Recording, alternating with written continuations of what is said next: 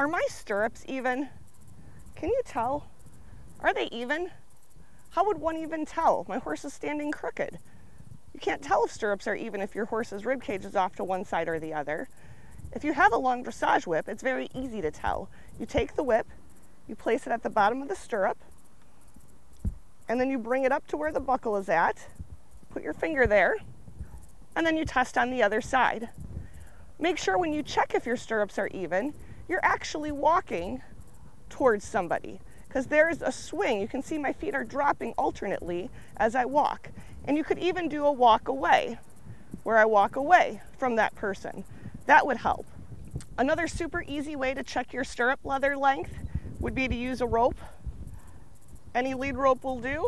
You take it, you put it to the top, you bring it to the bottom, measure, keep your finger on the rope, go to the other side and check. This works for English and Western saddles, and then you will have a great idea of how far off your stirrup leathers are.